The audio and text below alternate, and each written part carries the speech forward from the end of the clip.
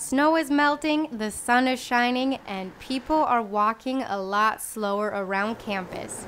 Spring has definitely sprung at MSUM. But with spring comes one thing not too many people are fond of: puddles, and lots of them. They're annoying, they're sort of hard to walk around. You have to walk through traffic. Sojourn. It's a task. It's something laborious, and it's not just campus. It's the surrounding area too.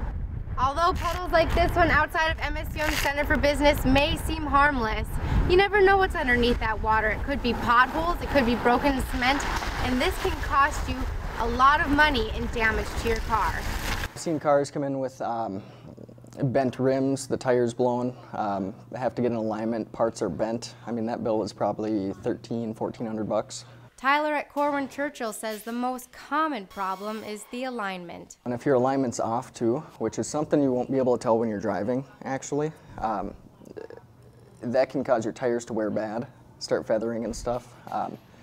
Basically, it can cost you a set of tires way before you'll need them. Rather than risking damage to your vehicle, trying to avoid the puddles may seem like the best choice. I usually try to map out like the best way to go around it. Although around MSUM, avoiding these little pools of water may be pretty difficult. Rebecca Liebach, Campus News.